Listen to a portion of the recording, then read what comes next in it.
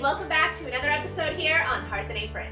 So with spring break in mind, I thought that we would do something a little bit fun today. So we are going to be going over movie ideas for, you guessed it, Harry Potter. It's one of my absolute favorites. So I like to go a little bit all out. This is probably a little bit more all out than I normally would, but I wanted to share some of my ideas with you. So we will be going over some meal ideas. I also have some games and activities, including a little bit of a potions fun thing just for you. So make sure you stay tuned. If you haven't already subscribed, you know what to do. And let's go ahead and get going. Actually, you know what? I just don't feel like my outfit is feeling my vibe. I know what to do.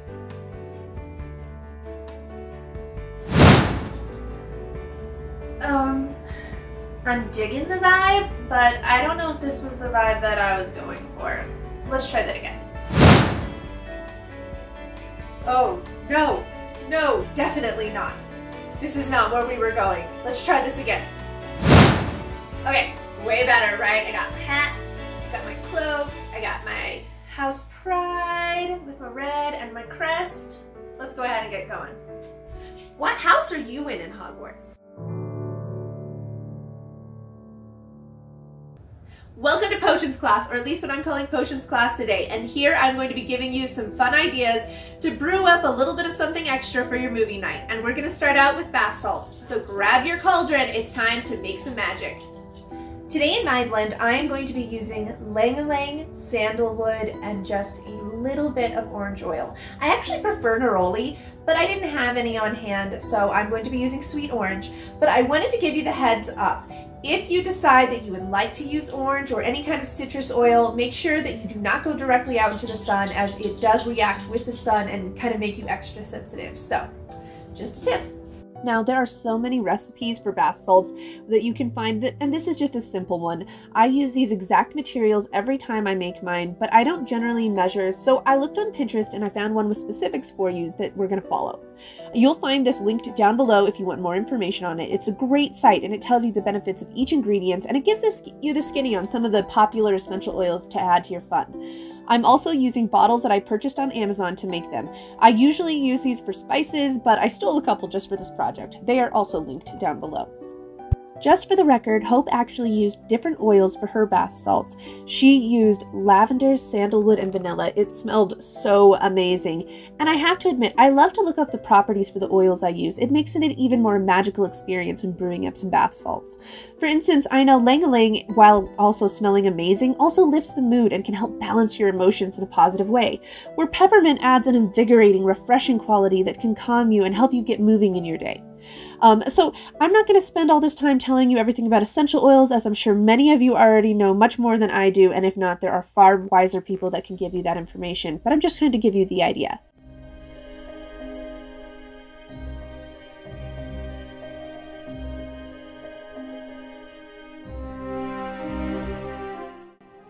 Thank you so much for checking out this fun potions class activity with us today. I think that bath salts are just perfect for this. I mean, they're restorative, they're relaxing, they make time stop and slow down for a minute. Isn't that magic? Now, if you're wanting some more potions class activity ideas, can I encourage you to look on Pinterest? There are so many vast ideas, but for one quick more in a bath kind of idea, you might want to get some aloe vera gel and some glitter. Putting the two together, you have an instant glitter gel. It is super impressive to kids, and even as an adult, sometimes some glitter gel can just be fun. Now, if you want to take it a little bit more, check Pinterest for science experiments. There are so many adorable ideas, and I am guaranteeing you, you will find something that is just incredible. So, now let's change this up for a second and talk about games and activities, but make sure to stay tuned, because after all of this, we are going to be going over some recipe ideas you aren't going to want to miss out on.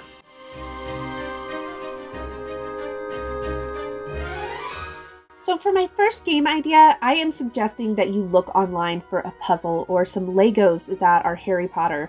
We found this vintage puzzle on Etsy many years ago, and I started to put it together for you, and then I realized that that was going to take way too much time, and I don't know what I was ever thinking. So I obviously scrapped that, but I still wanted to give you the idea that a puzzle can be such a fun way to just kind of add a little bit more to your movie night, especially because it's a quiet kind of game that everybody can work on while watching a movie. So this game is a little bit more hands-on, and I bet you're looking at it saying, how is Guess Who Harry Potter? Well, many years ago, we decided to redo our Guess Who game and make it a Harry Potter themed. Now, I do not unfortunately have all the printables for this exact set, but what I do have for you is an Etsy version that I found for you, and it is linked down below if you decide that you would like to do this too. It was so fun. As you can see, we even played a couple rounds on film, not even realizing it, just because we were having such a good time. Now, if you were wondering what that black glove thing is on my daughter's hand, that is her art glove so that she doesn't like wipe off the image on the screen while she's working. She didn't realize that she had it on for this and the chess game.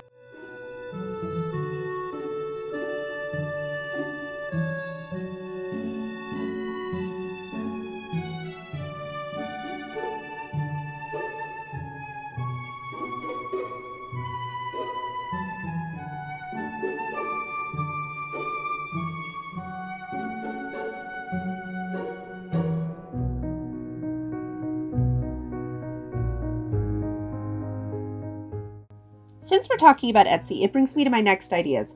Check Etsy for printables. I was able to find all kinds of fun, from writing prompts, bingo games, coloring pages, even drinking games if you're looking for adult fun. I was so impressed by the many options that there were. Make sure you go over there and check out what these awesome creators have to offer.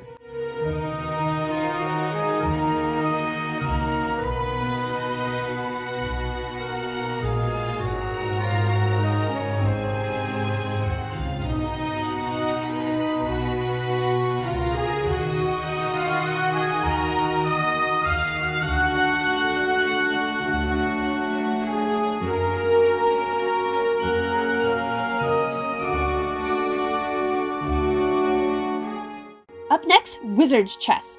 Now this and Quidditch are the first two things that I think of when I think of Harry Potter games.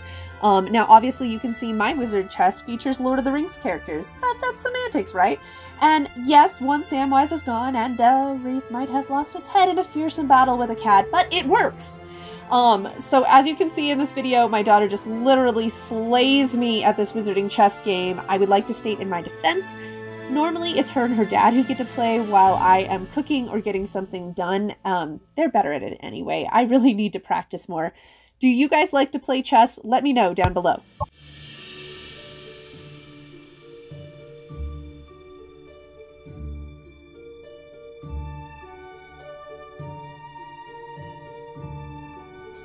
Alright guys, it is time to make like a house elf and get cooking. So let's go ahead and head over to the stove area.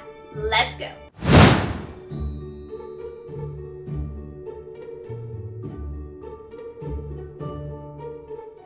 So if you're a fan of the movies, you know that it can take all weekend to get through the movies, especially if you're doing a true marathon. So I decided to add a tea time snack to my ideas as well as the dinner fun, so that's where we're going to start. And we're going to be doing that with Hagrid's rock cakes. If you're a fan of the books, you may have noticed Hagrid, though really well-meaning, isn't the best baker. The kids call the scones that he makes for when they come over for tea rock cakes. So we're going to be making some lemon scones in honor of that, and I'm just following the basic recipes that are on the back. I picked these up at World Market, and all I did was add water. While I'm hoping that mine are not equally hard, we're going to go ahead and keep Hagrid in mind while we're making these scones today. And at the same time, we are going to be making a really awesome tea that I picked up from David's Tea. And I also have that linked. It's called Magic Potion Tea. And the best part about this is it changes color when you add citrus. So it adds just a little bit of that magical fun for your kids and for adults too.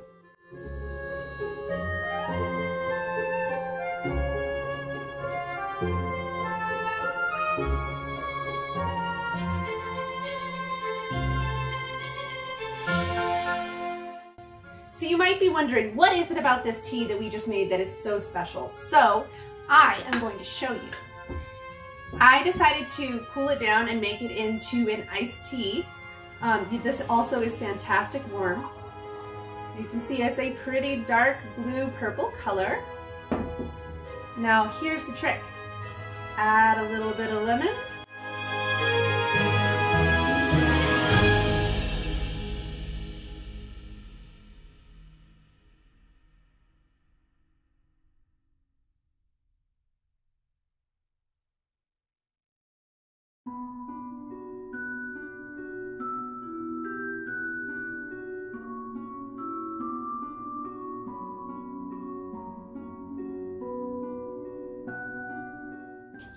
All right, my friends, let's talk about dinner now.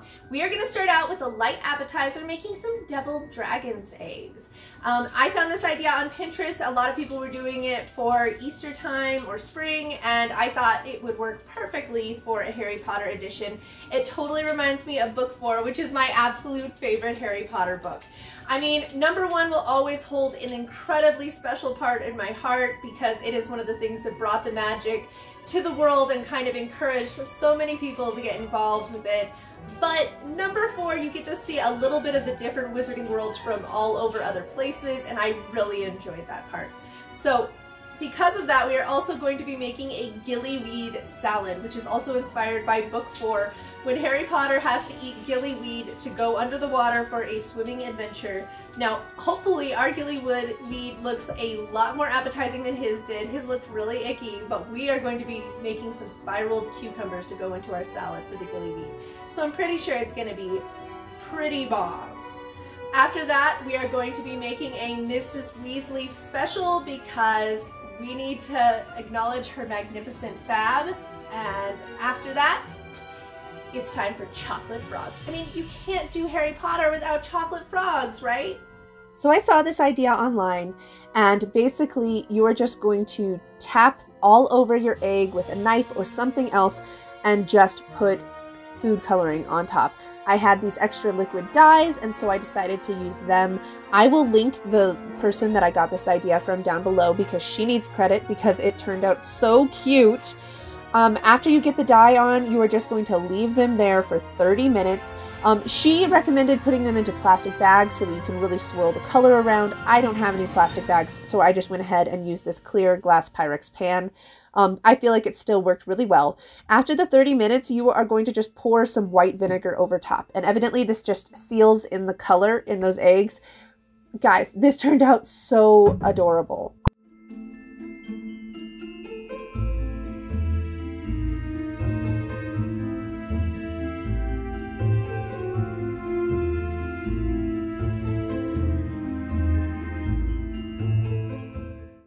So now that the eggs are all cut up, what we're going to do is just go ahead and mush up the inside. And there are tons of different recipes when it comes to making deviled eggs. I don't know which one's best. I can just tell you what I do. And I will be adding a little bit of mayonnaise, a little bit of spicy mustard. We're also going to be adding some moss green food dye to give it a little bit more of that crazy dragony essence. And then on top, we're going to be sprinkling, some dill, poppy seeds, and sesame seeds on top, just to give it a little bit of extra color and variation.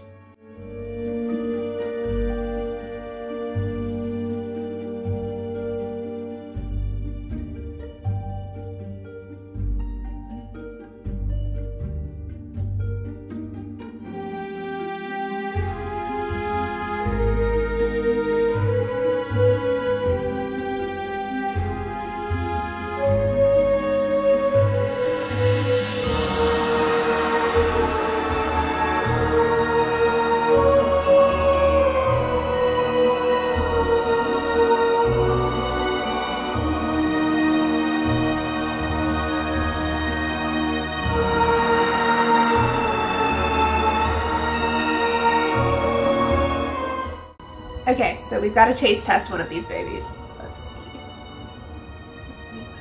Oh, look at how pretty! It's got all the colors.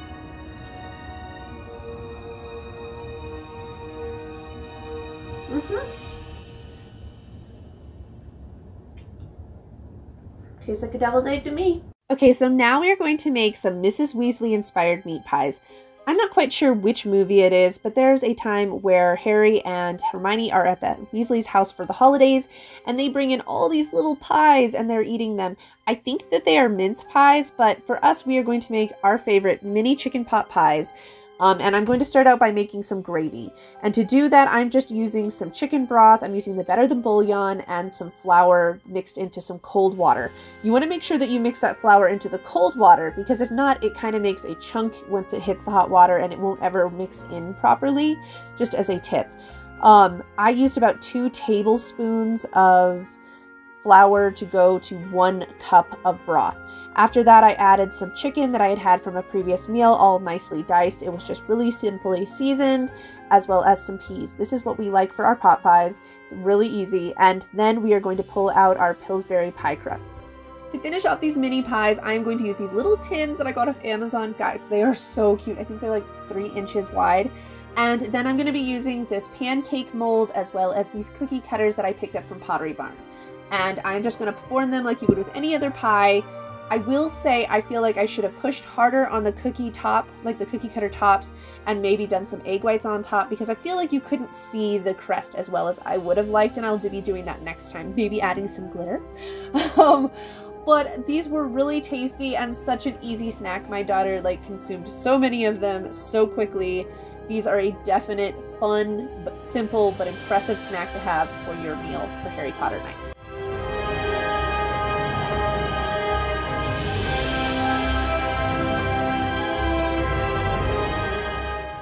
Now it's time for our gillyweed salad. I'm just going to basically be making the beginning and start of this just like I would with any other salad. I've got some carrots, some celery, some tomatoes. I'm just going to chop those up, as well as some fresh baby spinach. And then I'm going to be using a spiraler like people use for their zucchini noodles and stuff to make the cucumber gillyweed. Can I also make the tip that this would also be such a cute gillyweed water idea? This was just really super simple, but it just added that little bit of extra to our meal. I hope that you like it. Let me know down below. Also, don't forget to let me know, what is your favorite Harry Potter movie?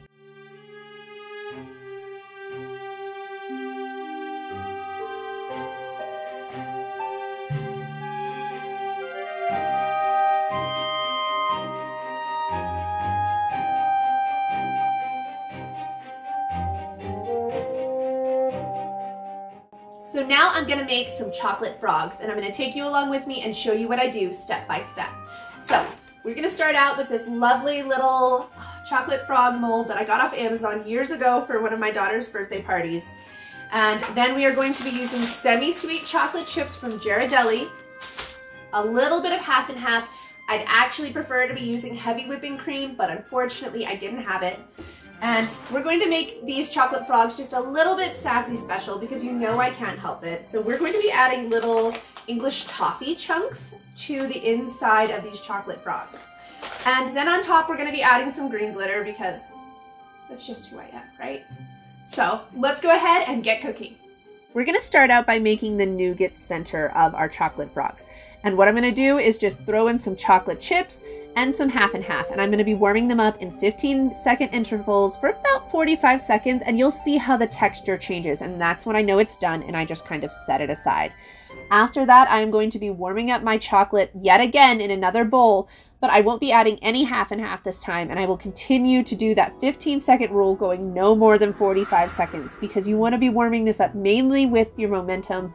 If you've seen my episodes before, you know that chocolate will hold its shape, so it might look like it is still needing to be melted when it is just fine and it is hot enough if you just give it a simple stir. So if you do not do that, your chocolate will get like these weird bubbles, and it will also get this powdery look, and it will not have that shiny, snappy look that we know from the chocolates that we all know and love. So once my chocolate's completely melted, I am just going to put a little bit into each frog and kind of mix it around with my food safe paintbrush. And then I'm going to be putting in toffee bits, and I got the Heath toffee bits, and I actually recommend putting in a little bit more than I had right here because my daughter said it needed more. And then we're just going to ball up this nougat mixture and kind of smush it down inside. After that, we're going to take the remaining chocolate, spread it over top, making sure to get all the sides because that creates our crust on the outside that keeps all the filling in. Set it outside to cool, and then once they're done, they should just pop right out. Okay friends, I've been having so much fun with this episode, I decided to add an extra activity or bonus thing here. So we are going to be doing one more potions inspired little idea, and it is going to be making drinkable potions for you in these cute little bottles that I got at Dollar Tree. These came 6 for $1, and they do have like these cute little corks, which I just feel gives that total Harry Potter vibe. Now when I first got these, I was like, this is great, but how am I going to get anything in them? I had the best idea. I'm going to use a little piping tip and use it as a miniature funnel. So we're gonna be making 3 potions today. A Morintia, which is supposed to be the world's strongest love potion in the Harry Potter wizarding world. But don't let it fool you. It doesn't actually create love, it only creates lust.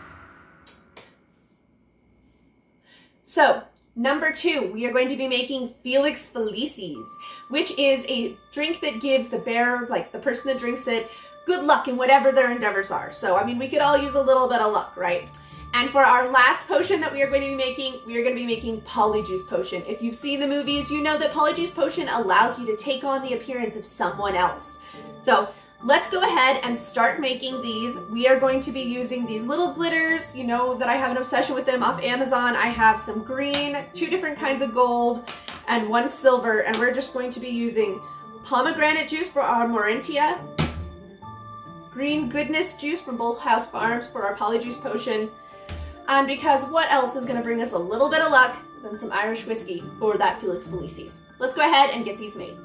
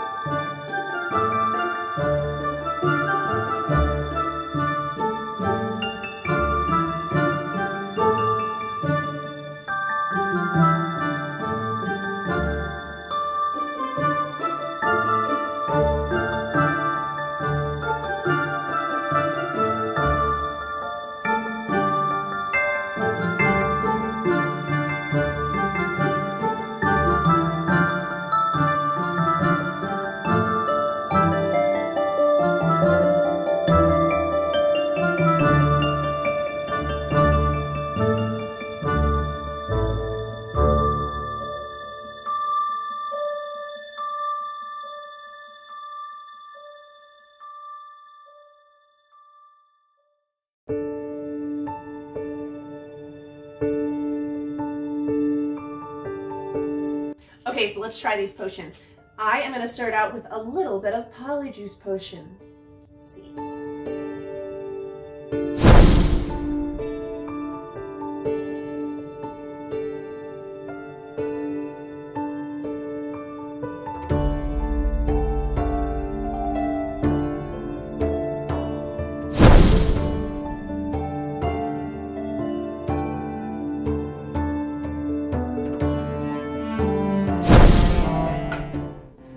That was weird. Okay guys, let's try out a little bit of some Morintia and see if it really is such a powerful love potion.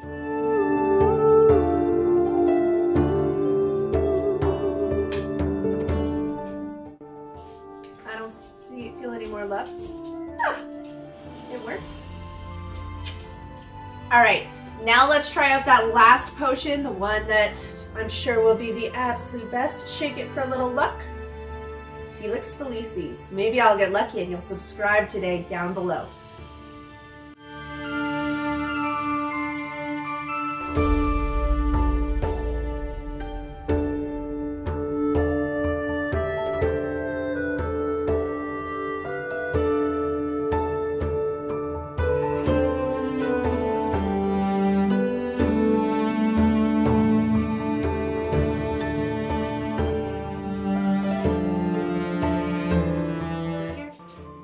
Okay friends, this is the end of today's episode. I'm gonna go ahead and get comfortable and it's time to go watch the movie with my family.